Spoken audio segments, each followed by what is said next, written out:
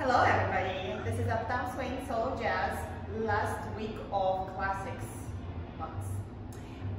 We started with learning Hitchhiker and we put it into like little combos, so I'm going to show you. Went like this.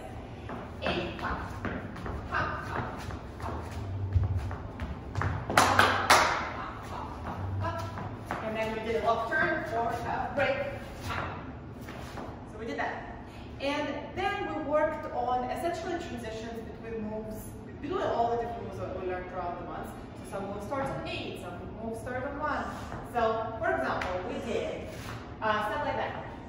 1, 2, 5, 6, 7, 8, 1, 2, 3, 4, 5, 6, 7, 1, 2, 7, 8, 1, 2, 5, 6, 7. So sometimes, if the next move starts on 8, your 7 would get a little like modified and you need to be ready to go. Sometimes if the move starts on 1, on 8, you may have a little bit of a hold or a clap or some sort of transition for the next move. And then we danced a bunch of different moves in all different combinations. I'm not going to show it all. And